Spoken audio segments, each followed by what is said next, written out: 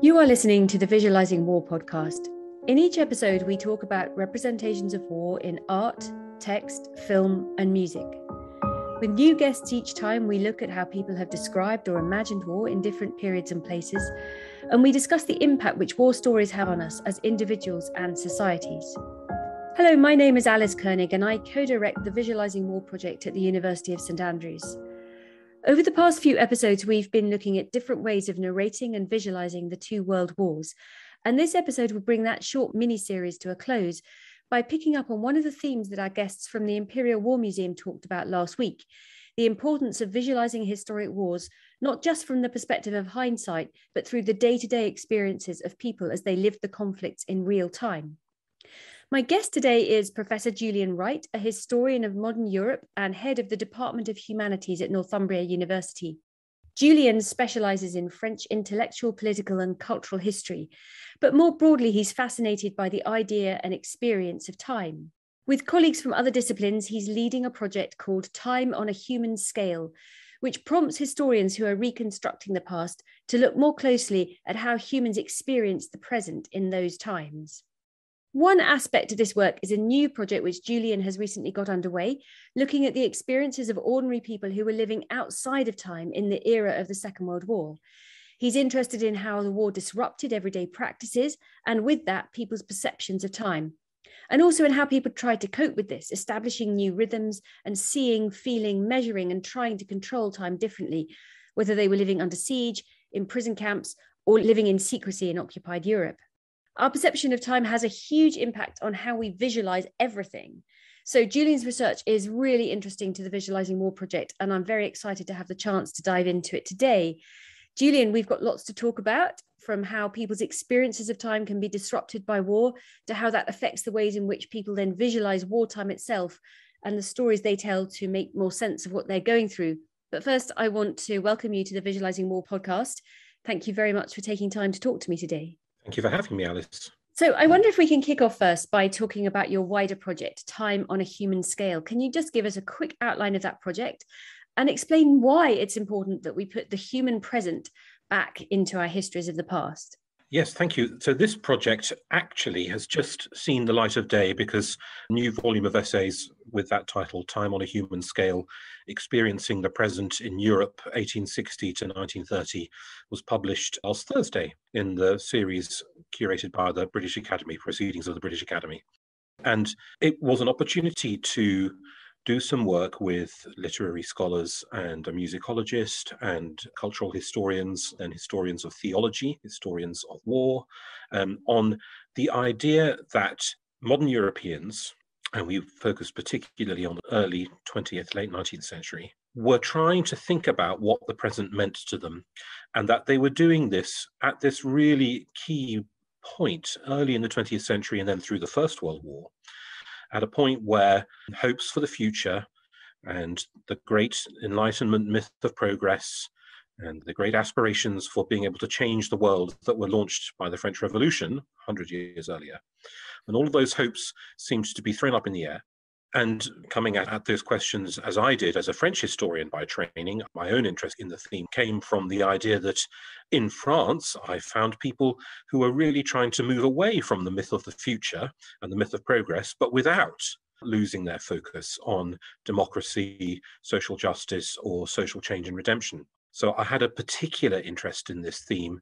It goes back to my earlier work on socialism in France, in looking at people who aspired to change society, but who wanted to change society in the present, incrementally in the small things that happen around us every day. So that was my starting point, and I was able to work with an exceptional cultural historian called Allegra Frixell, who's just started a second postdoc in Zurich, and Allegra's doctoral thesis was on the present as it was explored and experienced in philosophy and music and drama and dance across the same period. So Allegra and I worked together and pulled together a really exciting team of scholars from different disciplines, basically interrogating the meanings of the present as Western Europeans grappled with this during this amazingly important period. The final section in the book focused a bit more on the First World War, and we have two wonderful chapters in there, one on the present as it's lived through in the trenches and one on the present in a diary of a young French woman living through 1913. The diary runs from 1913 through to 1917. So we had those two contrasting windows on the present, one at the front and then one at home, male and female, to close the volume. So already you're pulling out some really fascinating things there, touching on the First World War, but looking back much earlier than that, and really getting us to think actually already about the way in which our visualizations of time have a huge impact on how we operate, how we order and plan our lives, and actually make progress rather than simply charting progress. So that's really fascinating. So just to pull this then into time and visualizations of war, last week we talked to curators at the Imperial War Museum in London about their newly opened World War II galleries. And they were very clear from early on in their design phase that they wanted to tell a chronological story of World War II that reflected the contemporary experience of it as it unfolded, rather than having explanations of events in 1940, say, overshadowed by events in 1945 or 1944. So I suppose my question to you is, how unusual is that approach? How easy or difficult is it as well to suspend our knowledge of the future or the past, how things ended up playing out, and really look at time in the present and transport ourselves back to a period during a war, let's say, when no one knew how long that war would last or what its outcome might be? That's really interesting that the curators at the IWM are working in that way. And I think that approach actually connects to some really exciting work that's being driven in particular, I find, by British literary scholars. And I'm thinking in particular of a scholar working at Sheffield called Beryl Pong, whose 2020 book on wartime in literature and culture I'm just getting into now, slightly belatedly, but it came out last year. But Beryl Pong is developing an argument that literary scholars have been putting out in their analysis of the British literary scene in the 1940s, which is really bringing to the front of our mind the sense of people living in this period not knowing when the great high points of conflict or the great denouements or the great apotheoses of this extraordinary conflict are going to happen. So what are they living through? Well, they're not living through the denouement. They're not living through the apotheosis. They're waiting for it, or they're anticipating it, often in a state of suspense or fear or anxiety. And that sense of fear and anxiety, I think, is something that you draw out of the literature of this period, and then going to be looking at this in many other sources as well, as something that is ongoing and continuous. And people make the point that the continuity of this state of anxiety, it goes back into the 1930s, long before the formal outbreak of hostilities in Western Europe. And it goes on into the late 1940s after the end of the war, particularly you move away from the British context and you think about the extraordinary things that are still going on as conflict and violence and destruction continues into 1946, 47, 48 in Eastern Europe, as Eastern Europe and Central Europe realign themselves bit by bit and start to get through some of the trauma. So this sort of sense of living in wartime, which literary scholars are drawing out, I think that historians more generally can work with. And it is a sense that you've got to get away from our received structures for organizing the period and look at things with quite different temporal rhythms. And that, I think, is really interesting. And how you do that in a museum or how you do that as a historian is very challenging, but also very interesting. Yeah, absolutely. And the World War II galleries are looking way beyond the end of World War II, precisely for that reason, because we draw a line, we put a period, we identify 1945 as roughly the stopping point. But it's important actually to narrate beyond that and to narrate that sort of uncertainty and that ongoing anxiety, that ongoing experience of dislocation and trauma and so on. So you're bringing out there one really interesting feature for the Visualising War project, which is that our experience of time is a lot to do with storytelling. It's a lot to do with the structures that we impose, sometimes retrospectively, but it's really fascinating to hear you talking about the way in which texts at the time, perhaps, or people's narratives at the time can get us to see people living through periods that might end up being described as high points or denouements, but which aren't recognized as such at that moment and which are only retrospectively characterized like that.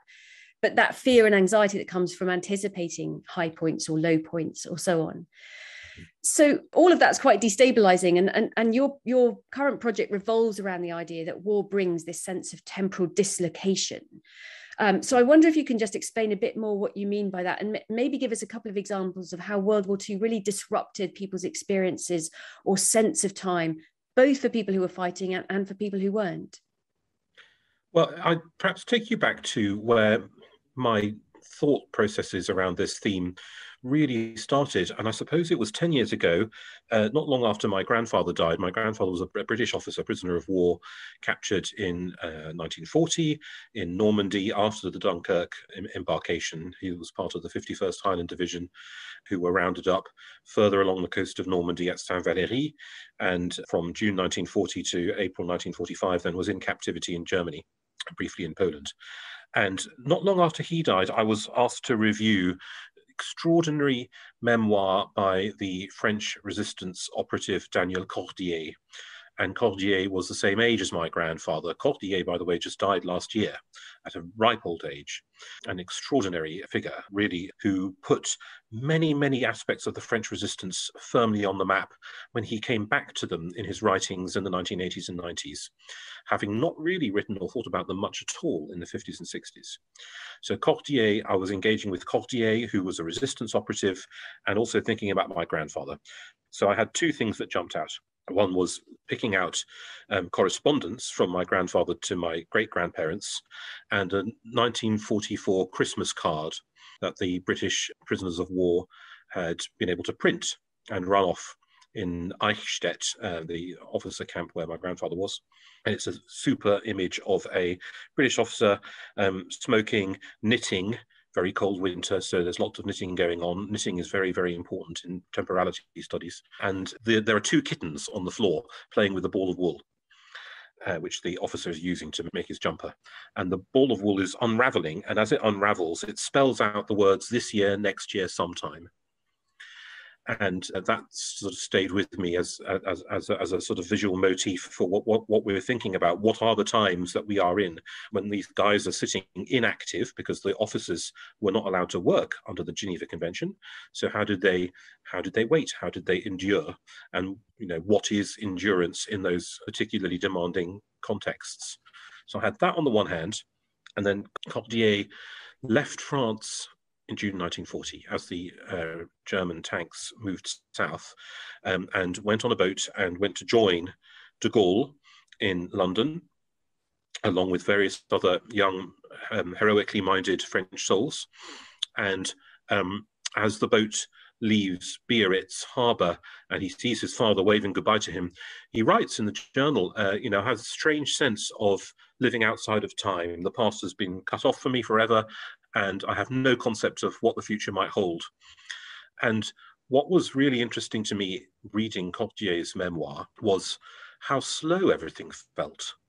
It took ages for him to be involved in action. And in fact, the kind of action that he did get involved with was very different to the kind of action that he'd hoped to be involved with. He never fired a shot in anger at a German. And that was the sort of thing he thought he'd been doing.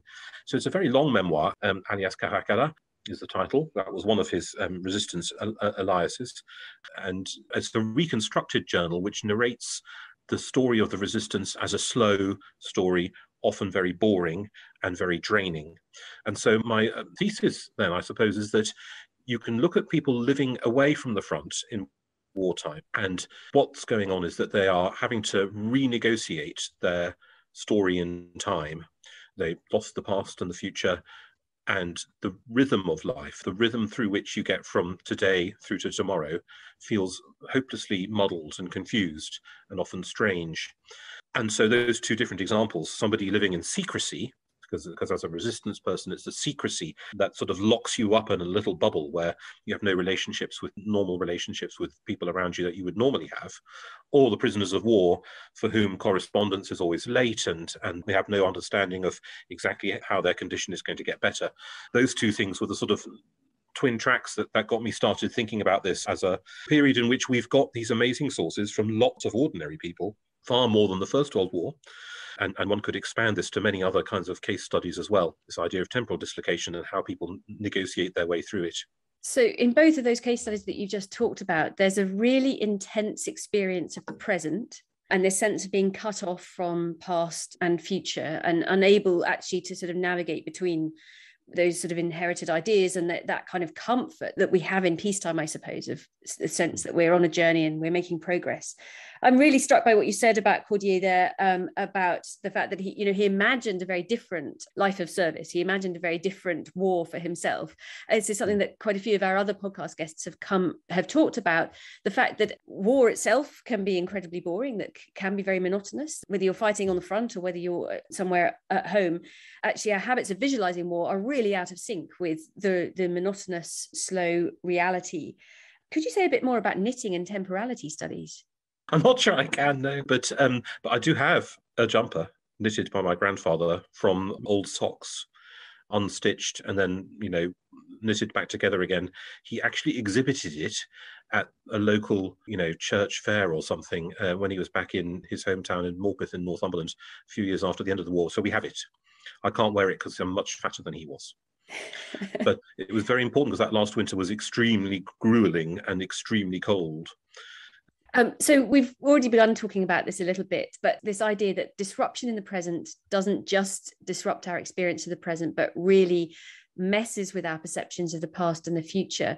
I think that some of your work that you have planned is going to be looking at how, for example, experiences of trauma in the present can really reduce people's ability to reminisce about the past and reduce people's focus, just to the present, to reduce their ability actually to look forward. Is that right? Yes, and I could perhaps give you sort of an extreme example of that, but then actually test it with a much less extreme example as well. So one of the things that we hope to do in the project is to be able to work with somebody who will, we hope, go and dig into the amazing archives from the Leningrad siege, where Leningrad citizens were strongly encouraged to engage in life writing and to keep diaries. And so the Leningrad diaries are really one of the most remarkable sources for modern history. But there are other examples from Eastern Europe as well. And the theme for this particular part of the project is hunger, living in hunger. So it may also be that whoever comes to work with us might be able to work on the ghettos in Poland or in Minsk, where starvation is, again, very much on the cards, as it was in the siege of Leningrad. And just in my own brief readings early on planning this, I'm very struck by, in that acute trauma of acute hunger and famine, actually the mind, starts to bend itself into time in quite an astonishing way. And people's focus on their physiological presence, waking up in the morning and getting through the morning, either queuing for bread, or if they're at home, what they're doing to keep warm. The way that day is narrated in a diary starts to become intensely focused in a way that's really almost shocking. So the literary scholars and linguistic scholars who understand how to unpick the syntax of text in ways that are more clever than my own training will be able to tell you that if you look at the syntax of somebody writing a diary in acute hunger, it's not the same as the way they're writing when times are more normal. I'm thinking particularly of the work of Anne Friedman, who's written an exceptional study of diaries from Jewish French captives in the French context in the 1940s. And she's gone in and observed the change of grammar in somebody's writing from a period where they're not doing brilliantly, but they're slightly well fed, through to a period where actually their rations are right down to the bare minimum. And the way the conceptualization of what is happening to me minute by minute and hour by hour, and what minutes and hours mean, those seem to change and shift in these extreme contexts. But I sort of think of a much less extreme example. And one of the writings that I've been very inspired by is the well-known British housewife Nella Last, about whom a wonderful film was made a few years ago. Nella Last, for people who don't know about her, was one of the diarists commissioned by the Mass Observation Project, and she absolutely threw herself into it. And I particularly love a moment in her diary where she's reflecting on her state of mind. So she was never in any mortal danger.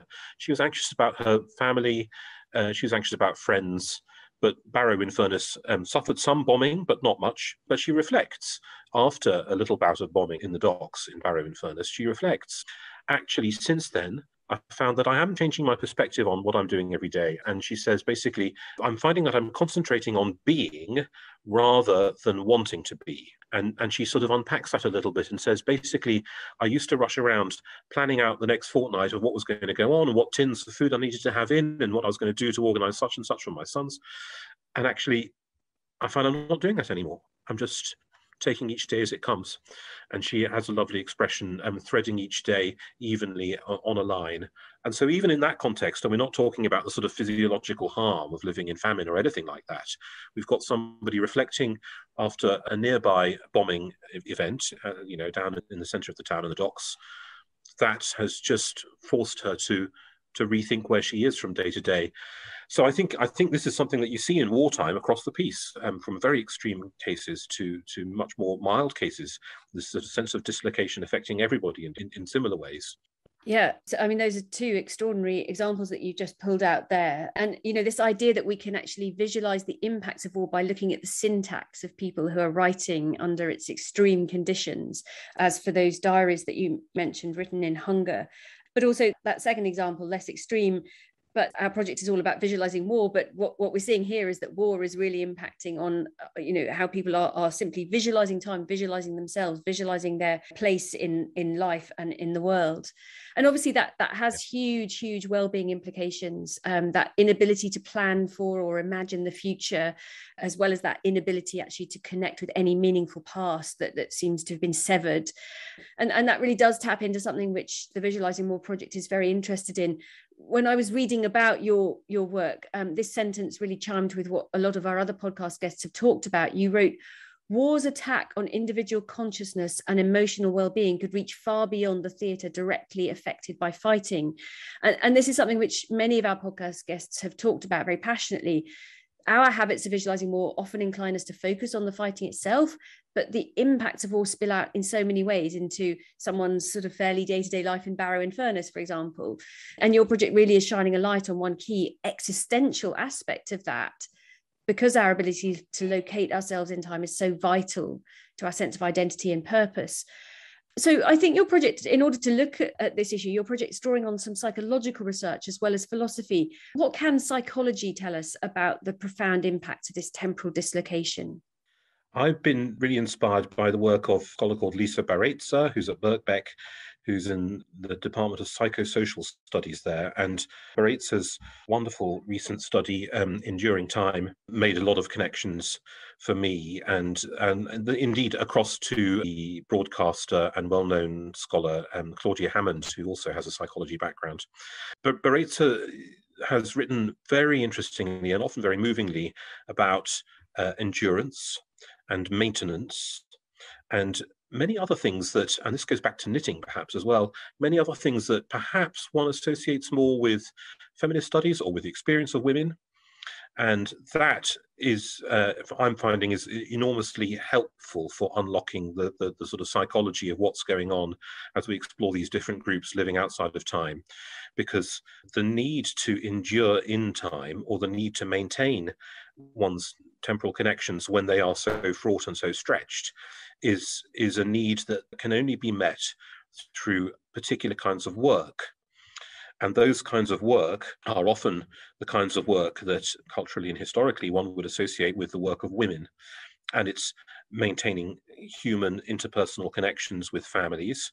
And I think, by the way, families are massively important in this study of the present, much more so than I would have imagined when I started thinking about it.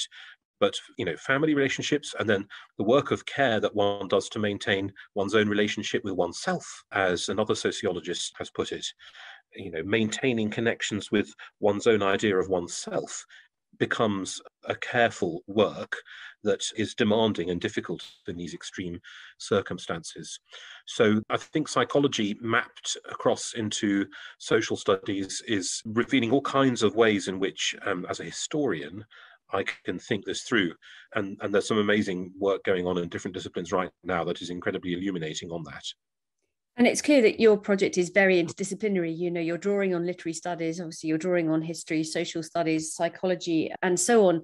And that gets me thinking a bit more about the sources that you're also going to be looking at. So thinking again about your research on ordinary people in World War II, you've mentioned diaries, you've mentioned correspondence, that wonderful postcard from your grandfather, for example.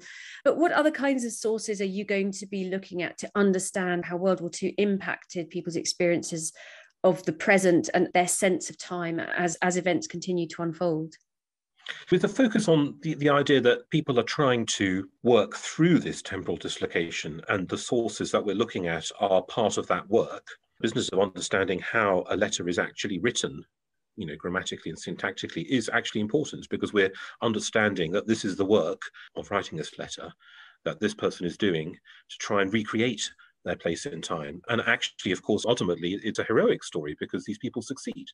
Even the people who are going to die in a camp have succeeded in the work that they have done in creating a tissue of temporal meaning that is going to give them a sort of sense of what it is to be alive today and thinking through the next few hours into tomorrow morning.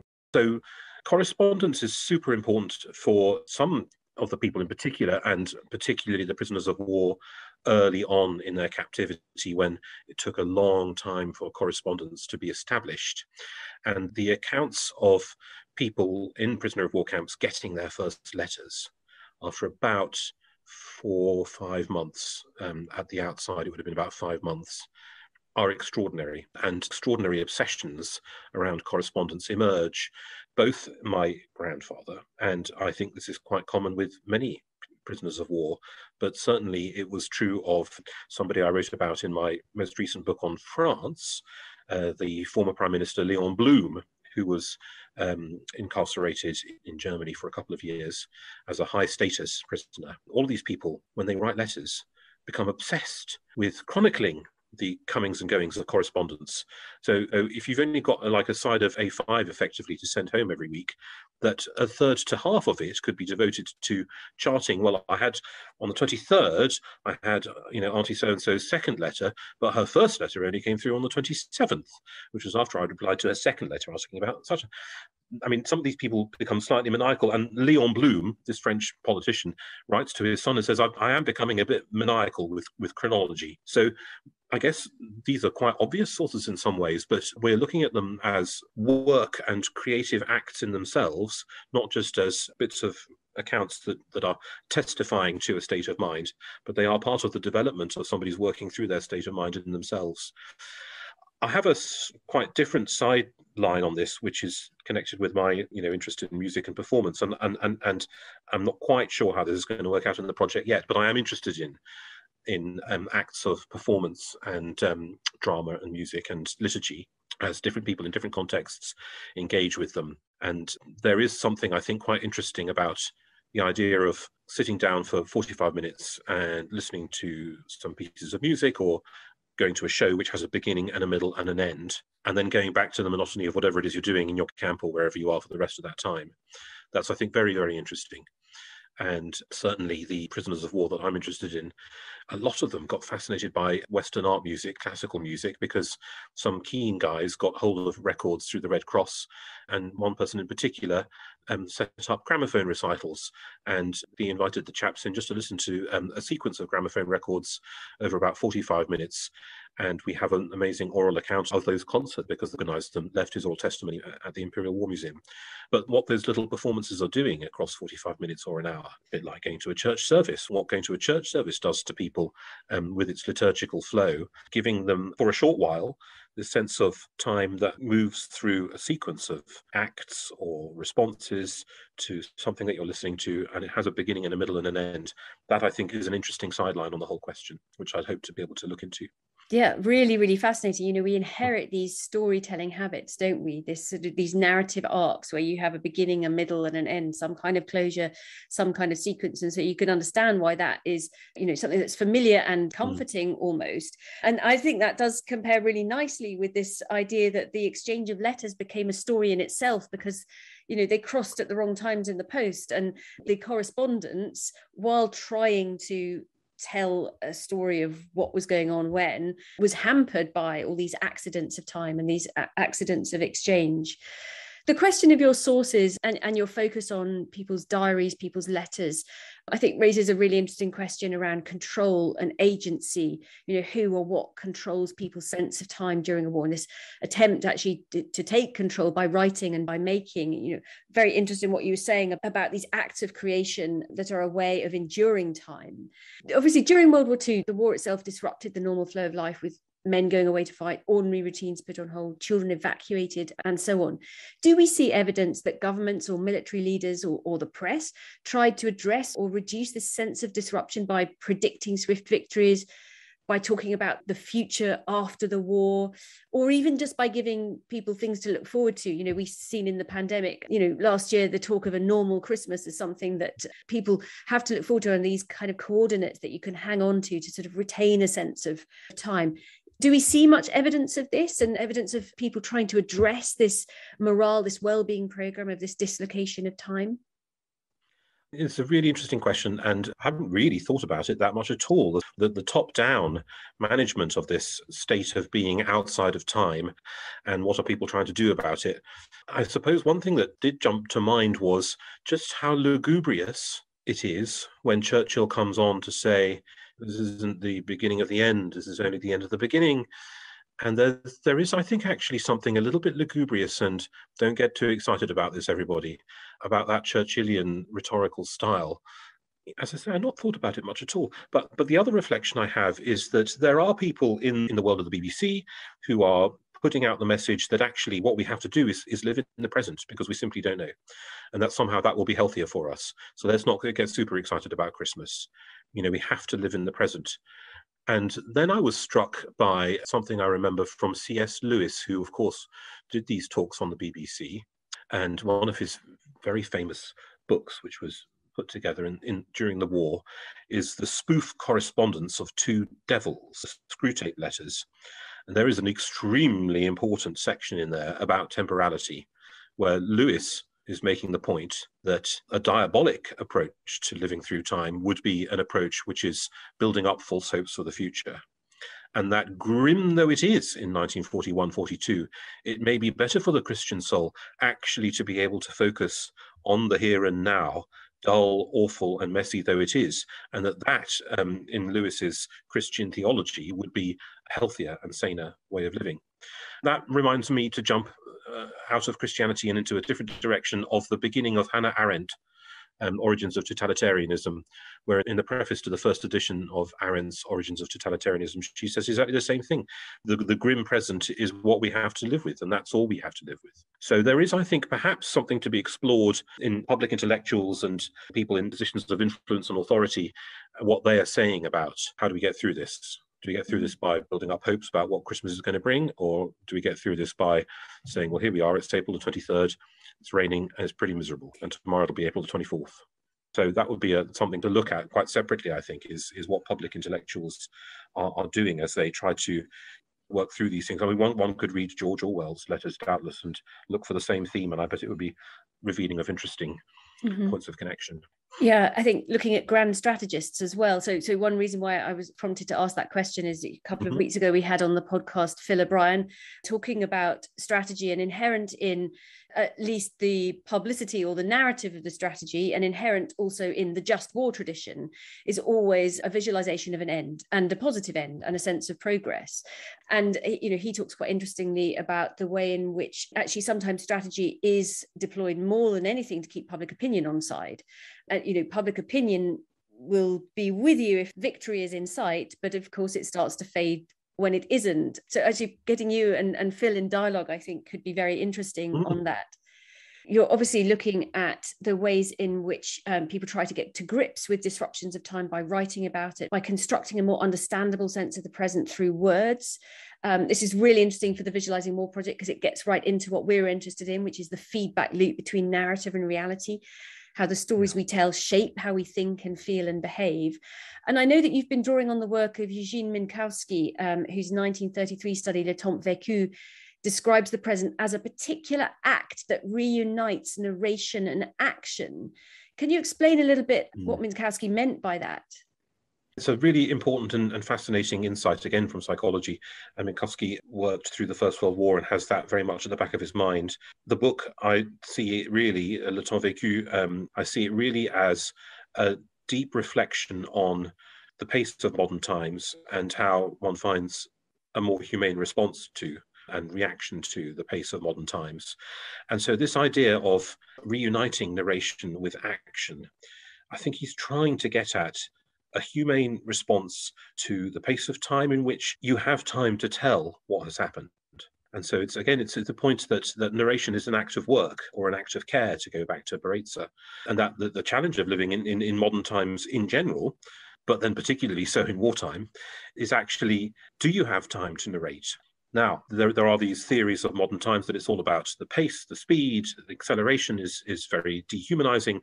And in one sense, I and indeed my colleague Allegra Frixell in our recently appeared volume, we've wanted to challenge that by saying, well, modern times are not just about rushing and acceleration. And in fact, you can see all kinds of different temporal rhythms at work and people trying to promote alternative temporal rhythms all the time. So I think where Minkowski is very helpful here is he's saying, well, however one is experiencing modern existence, is there a way forward for us as individuals and as communities to have the time to tell what it is that we've been acting on and through? And an even more vivid example also from mid-1930s France, which I think brought this to life for me in some of my readings, was Simone Weil, the philosopher who went and worked in the Renault factory to see what it was like to work in a modern factory in the 1930s.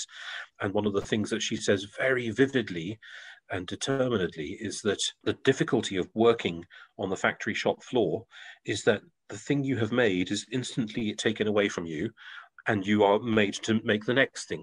And what you do not have is that little moment of contemplation and reflection and ownership. And so you don't own the thing that you've made, not purely from, sort of the Marxist point of view of you don't own the thing that you've made because the capitalist system owns it and it's just your labor. But your labor has no time to be aware of itself. And that's something that she describes as psychologically very damaging. So taking those insights and then looking at people in wartime who are not in the sphere of action, but in the sphere of inaction, and how we give them a chance to tell their story, I think is really interesting. And when I first was working on POWs, and in fact, I can probably even remember my grandfather saying this to me himself, I had a strong sense that I didn't want to work on the people who were doing all the escape plans. And those are the people who have had ample stories told about them, obviously. And it's a great narrative arc leading up to the high point of escape and success, or escape and recapture and disaster. But actually, grandfather said he thought they were all a bit batty. And for a lot of British prisoners of war, probably did help them with making radio sets or whatever. But essentially, people had determined to live in inaction. And so I think going back to Minkowski and turning that around, there's an interesting question for us about how we relate and narrate accounts of inaction, like Daniel Cordier, not going around with a gun, but actually doing very dull, repetitive, administrative, secret work, passing messages to and fro from letterboxes in Lyon. How do you narrate that? Well, Daniel Cordier did narrate it. It's a 900-page narration, very late in life, and seems to be something incredibly important for him personally to be able to do. But that's always the question: is in modern life and then in wartime, what are the actions or inactions that are unnarrated, and how can we, as people interested in human existence, allow them to be narrated once more?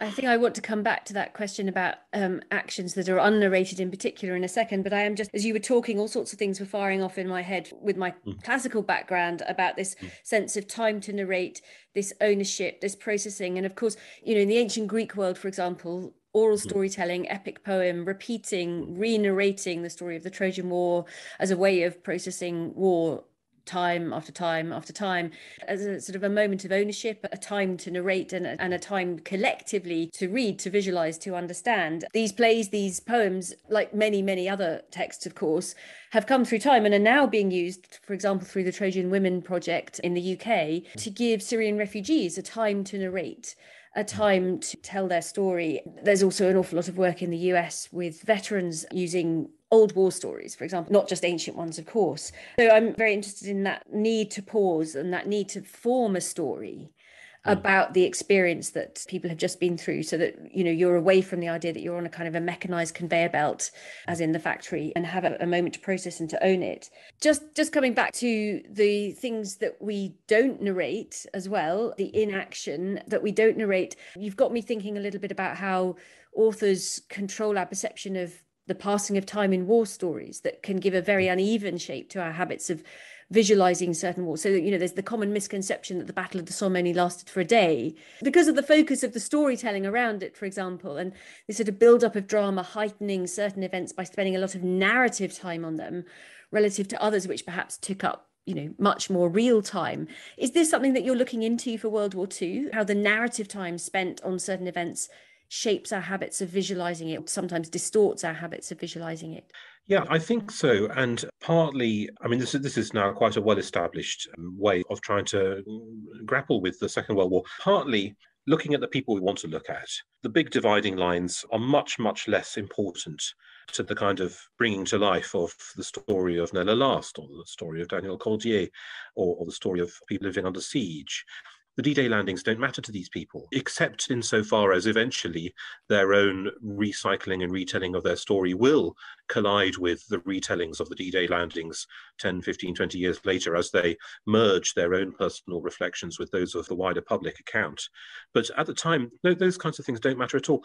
And I think that if you take the Second World War as a world crisis in which, racism and tyranny come together in dramatic and terrifying ways underpinned by police state, then the Second World War lasts well into the late 20th century. And we should be thinking about the apartheid state in South Africa as the very late working out of aspects of what the Second World War is all about.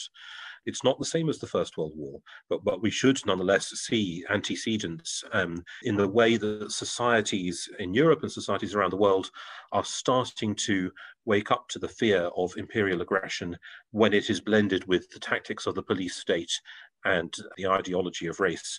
They're starting to wake up to this much, much earlier than 1939. And so I think by putting these individual stories at the heart of what we're trying to do, and this, by the way, is why we want to do, one of the pieces of work we want to do is produce a new source book, which is going to give these accounts center stage.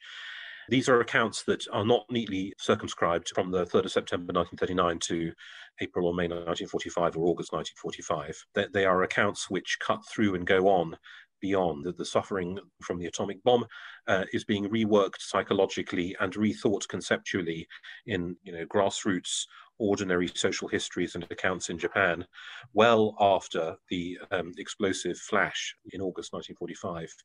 So although that flash is significant in itself, the whole point of it, when you're looking at these stories of people living outside of time, spreads dramatically in time beyond 1945 itself. Yeah, absolutely. And you're really touching on a recurring theme, actually, of our podcast series, which is the sort of the fallacy of the idea that we can easily demarcate wartime from peacetime, as if wars have a sort of really distinctive endpoint. As I said earlier, the Imperial War Museum, their new World War II galleries are really resisting that sense and narrating through several decades beyond. Even so, we reinforce this all the time by thinking about armistices or ceasefires or pivotal moments. These are constructs of time more than lived experience. As you say, most people's ordinary lived experience only sort of engages with those pivotal moments actually in the aftermath, in the storytelling that happens after. So as World War II drew to a close, do we actually see lots of people keen to invest in these temporal constructs, or this distinction between wartime and peacetime? Or is there an awareness really that it is a very artificial divide? No, I think at the level of the sort of sources that we're interested in, I think the artificiality of the divide is the key thing, as you say. I think that, Nella Last, let's go back to her, she's in some of the diary entries from the very end of 1945 and into 1946. She will reflect back over, well, the war has come to an end, and what state are we in now? And she often reflects on a lack of generosity or a lack of community, and that for her that there were opportunities in the war to build her own community of voluntary workers, which she enjoyed and reveled in. Those opportunities were lost at the end of the war, but there's also a sense that war has just had profound ethical and psychological damage, and that there are things that have been lost through the war which remain lost in 1946-47. We haven't got them back again. They've still been lost. I think that's quite a common reflection. And it's what leads to two phenomena. One is that for many people, the narration takes decades.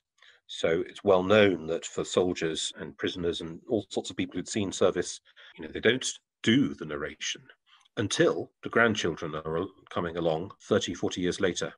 And that was the same with Daniel Cordier, who didn't have children. His narrations come 20, 30, 40 years later. They're partly inspired by arguments in the French media in the 1970s about particular aspects of who betrayed who in the French resistance and that kind of thing. They get him going. But once he's going, oh my God, he wrote millions of words on the resistance and on his own life within that. Once he gets going, he can't stop. But there's this period of 30 or 40 years of silence.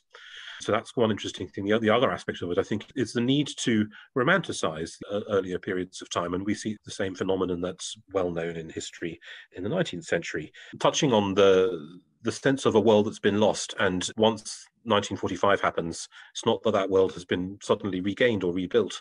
So 1946, 47, people have still lost all the things that the war has taken away from them in terms of community, loved ones, a sense of an ethical world order, which obviously is in the 20th century under threat anyway from the First World War and from all the crises of the 20s and the 30s. But I think that you see a romanticization of a world that could be reinvented in a lot of the way British culture certainly tries to cling to church monarchy tradition in the 50s and 60s and still does. So I'm really glad you mentioned silences there, because that's obviously an important part of the storytelling that is or isn't done about war. And you're absolutely right that, that sometimes there's this sort of long period before people actually start to tell the story of their lived experiences. And it's interesting to hear that Cordier in particular was triggered by people telling it wrong and the need to correct.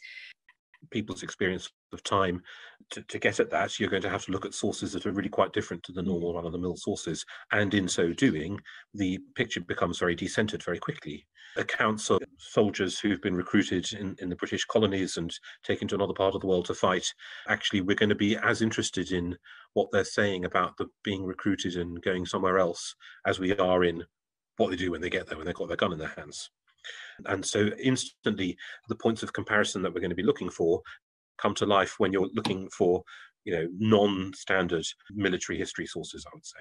Yeah, and again, that taps in very much to some of the things that have kept cropping up on our podcast. This sense that traditional sources, traditional habits of visualizing war often marginalize certain voices, and so dominant views and dominant ways of storytelling prevail. So it's really interesting to hear that your source book, by focusing on inaction among other things, is really going to be addressing that. We've talked a lot about adults' experiences, but one strand of your project, I think, is going to look at the experiences of Japanese child evacuees. And this is a subject that I'm really passionate about. Within the Visualising War project, I'm actually developing a new strand of work, looking at how adult-centred our habits of visualising war are, but also how adult-driven children's habits of visualising war can be. Children are taught in school, they read books that are written by adults, and they watch films that are developed by adults and video games and so on. So I'm personally very interested in how children's habits of visualising war develop, how they experience it. How easy is it for us at this distance to understand how children experienced time and temporal dislocation in World War II? Oh, well, I have to come back in 5 years and give you the answer to that question, Alice, when we've done the work. But we have got this strand, and we've chosen to focus on Japan because the experience of the evacuation of hundreds of thousands of children in Japan seems to have been something that has been of inherently great interest to Japanese society since the end of the war. So there's plenty of material to work on. And children's writings and their letters home and their classwork are things that are not difficult to access for the student that we hope who will do this work. I think what will be new and interesting and important to do this work in the context of our bigger project as a whole is that Japanese society in the mid-20th century is undergoing extraordinarily rapid shifts in terms of how people conceive of what the purpose of family is, and of hierarchy and relationships within the family context. Those are all changing. And I think our hope is that with a kind of concentrated focus in one bit of the project on this specific example, that will shine light on what we assume might be Western and slightly different experiences of what children are doing as they try to reconstruct their sense of their relationships with the families when they're removed from home and so on. One suspects that maybe these kinds of Western versus Japanese definitions will break down quite quickly. But certainly Japanese source material, I think, will help all of us involved in the project reflect on how individuals are trying to rethink the way they relate to social hierarchy, the the way they relate to family, the way they relate to nation. And as you say, it's certainly the case that one can see, the influence of the adult view coming through some of children's writings, but scholars of, people who have been working on this, including Aaron Moore at Edinburgh, are very, very alive to, once you get past the surface message, what then happens later on in the letter, or what's happening much further down beneath the surface of the narrative that the child thinks they're putting across. And then there's the question of, well, how does a child's view of what it is the adult wants to hear change?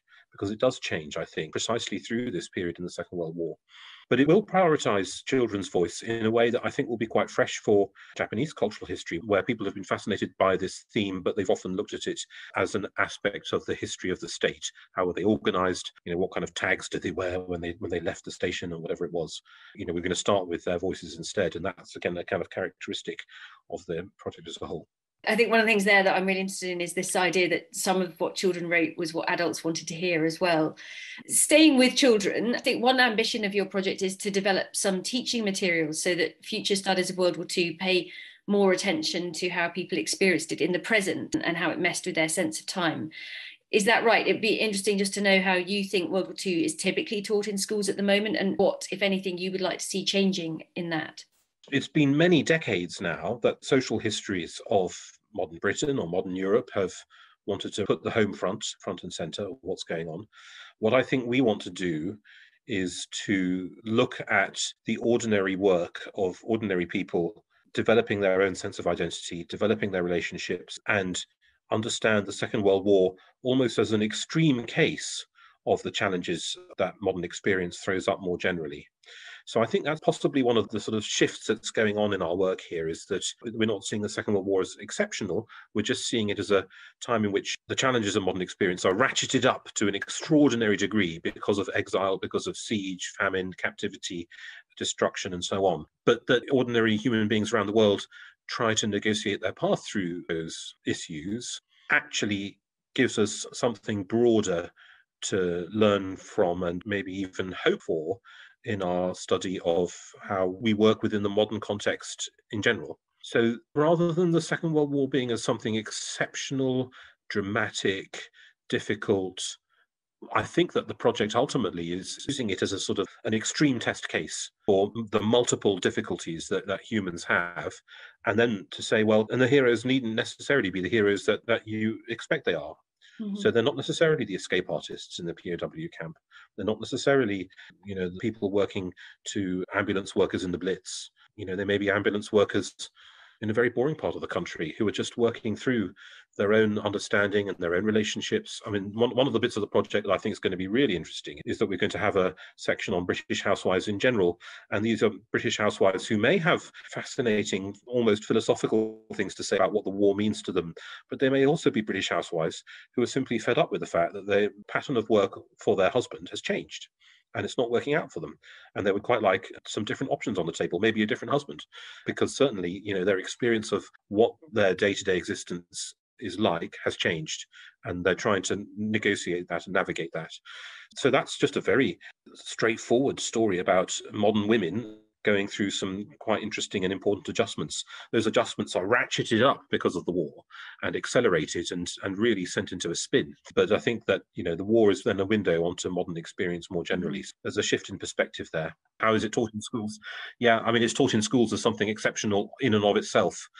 And I suppose the ultimate challenge is to say, well, is it exceptional in and of itself? That's a really interesting approach, deconstructing it in all sorts of ways. And again, evening out our sense of time, putting World War II into this much bigger picture where it is sort of a symptom rather than necessarily something so seismic and self-contained as we're led to often approach it from school upwards.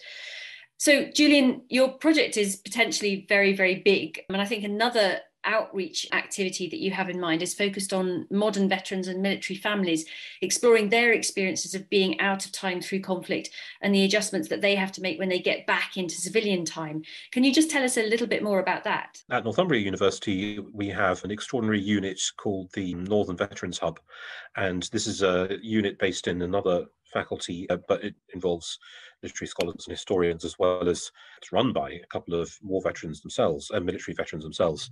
But it's important work both in the region in the north of England, but also nationally, feeding into Cabinet Office understanding of the lives of military veterans and their families today in contemporary Britain. So there's a lot of social studies of challenges that veterans communities experience and how those challenges vary in different parts of the country, and the sort of social and cultural issues that surround the lives of contemporary veterans. But one of the people who we hope will be able to work with us on the project, Frances Horton, Frances will be leading a strand on living at sea, because she's been working a lot in her current work on the Navy, and she wants to interrogate living at sea as a sort of sense of temporal dislocation or relocation in some senses as well, through a number of case studies. Just to go back to Frances's first book was on POW veterans and their memoirs. So Frances has considerable expertise on working on what veterans do when they tell their stories. So to go back to the Northern Veterans Hub, the Northern Veterans Hub have collected amazing data on, take one very precise theme in particular, what happens and what people say about what happens when the news of a bereavement is brought to the spouse or the family at home. They've collected stories and data on this that go back to the Second World War. It so happens that we have effectively an archive there to work on. I think what we hope is that Frances in particular will be able to lead on working through the significance of that archive and connecting her own work on living outside of time in the Second World War at sea with the experiences of people in the modern Navy. They process all the different sort of strange things that you go through when you think through living on the ocean, moving from one part of the world to another part of the world that you didn't know, shipwreck if that happens, and so on. So Frances will lead on that once the project is underway. Sounds very interesting. There's a lot more we could talk about, and obviously your project has so much potential. But if I may, I just want to end with one last question, quite a big one. If you had to sum up what we've been talking about today, what would you say the study of people's experiences of time and its disruption through conflict can contribute to how we visualize war? I suppose for me, we've been talking about this expansion, and although we shouldn't lose sight of the fact that there are these explosive moments in war and people relate to them, like whether it's the dropping of the bomb or it's D-Day, nonetheless, I think what we've been talking about is a view of the Second World War which has expanded far beyond 39-45, far beyond the fighting front. And as it's done so, it's expanded into a sort of psychological world of anxiety, of not knowing how we get from today to tomorrow, and not knowing where the normal rhythms and the normal tools and the normal connections are that we can hold on to help us get there. And those are relationships with family members, relationships with close loved ones, and the normal patterns of a working existence. So when those are shaken and thrown into conflict, what we're looking at is a much broader, wide sweep of human existence in which that sense of anxiety, that wartime discomfort and disquiet affects everybody around the world in different contexts. Whether that's the wasteland, I'm not sure, but it's certainly a vision that's global and includes people in many, many, many different kind of contexts for whom the wartime temporality has left them struggling to reinscribe themselves in time. And that struggle goes on for decades after the war and goes around the world. There's a lot in that study that you're doing of World War II, of course, that's of huge relevance to how people experience 21st century conflict. Of course, people's habits of navigating themselves through time and the stories that we tell to do that are both universal and culturally specific. So we can't map forward exactly between 100 years ago and today. But of course, what your study is certainly going to be helping us imagine and understand and visualize those experiences of conflict now, as much as how that temporal dislocation was felt in World War II. Julian, it's been really fascinating talking to you and hearing about this project, which is just getting underway. So there's lots to come out of it, I'm sure. And so much of what you said has resonated with many of the conversations we've had on the podcast, not just the ones recently with Imperial War Museums. I was really fascinated by the way that you mentioned the silence that lasts for decades before people end up starting to tell the story to their grandchildren. One of the things that's triggered the new World War II galleries in the Imperial War Museums is the fact that that generation of grandma and grandpa guides, as they call it, has really started to die out. So we actually are now having to turn to other sources of authority and have other people explain these well-known huge wars to us. So thank you so much for giving us lots to think about. You've given me quite a lot to think about too as we get through the early days of preparing for what we hope to achieve. So thank you. Yeah, that's great. Thank you also to you, our listeners, for joining us again. Please do tune in again next week when we'll be doing a gentle bit of temporal dislocation ourselves. My guests will be experts in futures thinking, and we will be talking about the impact of science fiction and the power of storytelling to help us visualize and shape future conflict. So please do join us for what promises to be another fascinating conversation, very much linked to the things we've been talking about today, while also looking forward rather than backwards in time. If you would like to support our project, please share and subscribe to the show on Apple Podcasts, Spotify, or whatever platform you use so you don't miss an episode. And please do leave us a rating and review on Apple Podcast. It really helps people find the show. If you would like to join the conversation further, you can follow us on social media. Just search for Visualising War, or get in touch directly by emailing us at viswar@standrews.ac.uk. Our theme music was composed by Jonathan Young. The show was mixed by Zafir Gertin. Thank you very much for listening.